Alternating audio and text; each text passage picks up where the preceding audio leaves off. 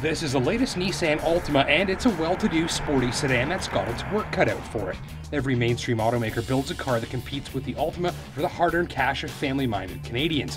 Camry, Accord, Malibu, Sonata, 200, Fusion, 6, Optima, and Passat are only a few examples of the Altima's competition. In a lot of ways, family sedans are all the same. That's why, when effectively competing in a hugely crowded market, it's important to attract shoppers by setting yourself apart. And that is something the Altima does in a number of ways.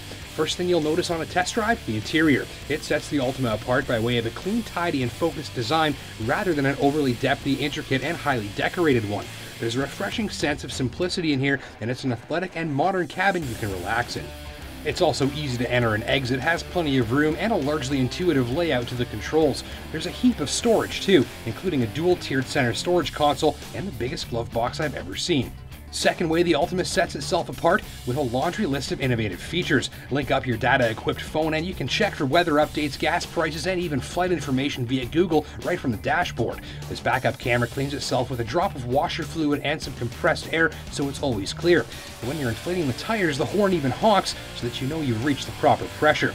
Altima even warns you if there's a car in your blind spot or if you're drifting out of your lane. The list goes on. The powertrain helps to set Altima apart too. This up-level model got Nissan's highly acclaimed 3.5-liter V6 with dual variable overhead cams and a robust 270 horsepower. That output is handled by the latest version of Nissan's continually variable transmission, or CVT. Since it has no actual gears, the CVT provides power on a smooth and endless surge without pausing for gear shifts. This improves fuel economy and refinement, among other things. The latest Altima engineers even got inside of the transmission and made some mechanical renovations, improving the spread of available gear ratios, lightening it up, and reducing internal friction. They also revamped the CVT's computer brain to make it smarter. Result, more refinement and more responsiveness. The CVT isn't a favorite amongst enthusiasts, but this one, which also features paddle shift capability, is excellent.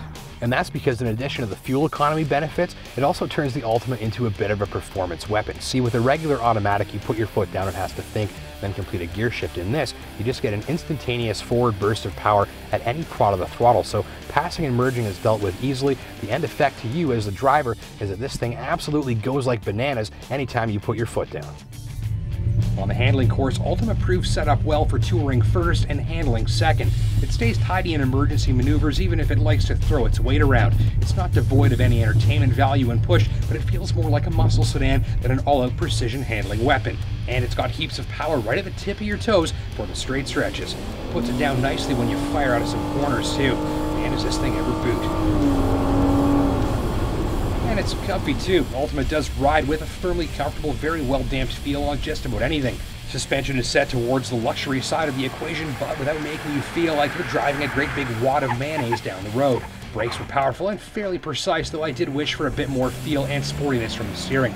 Other notes, the Bose stereo system is clean, loud, and hits hard, and it was very much appreciated on long highway drives.